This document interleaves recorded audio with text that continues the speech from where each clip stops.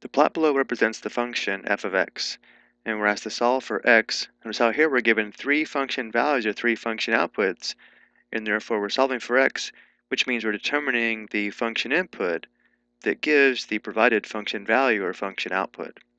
When we have the graph of a function on the coordinate plane, we always find the function inputs along the horizontal axis, and because we're given the function f of x, we know the input variable is x, and we always find the function values or function outputs along the vertical axis.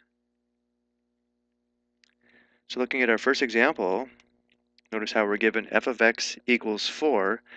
So because 4 is the function value or function output, to determine the value of x or the input that gives this function value, we locate 4 on the vertical axis, which is here, and then we travel horizontally straight to the function, which in this case would be to the left, to this point on the function.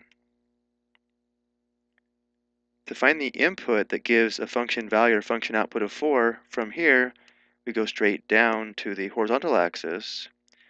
Notice how the input is -3 when the function value or output is +4. Also notice how the coordinates of this point, or the ordered pair for this point, would be -3, 4. So once again, when the input is -3, the output or function value is 4. So if f of x equals 4, we now know x equals -3. Notice how once we found the function output of 4 on the vertical axis, we did not move downward toward the function, because if we move down, notice how the output would be different. The output is 4 all along this horizontal line. Next we have f of x equals 2, so because the function value or output is 2, we locate 2 on the vertical axis here. We move horizontally straight to the function, which in this case would be to the right, to this point here. To find the input, when the function value or function output is 2, we go straight down to the horizontal axis. Notice how the input is 4 when the output is 2. The coordinates of this point, or the ordered pair for this point, would be 4, 2. When the function input is 4, the function value or function output is 2, which means if f of x equals 2, then x equals 4. For our last example, we have f of x equals 3.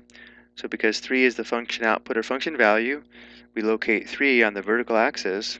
Notice this time, when we do that, this is where the function crosses the vertical axis. So we're already on the function, but we follow the same procedure. To find the input, when the output is 3, we go straight to the horizontal axis. Notice how the input is 0. Also notice how the coordinates or ordered pair for this point would be 0, 3.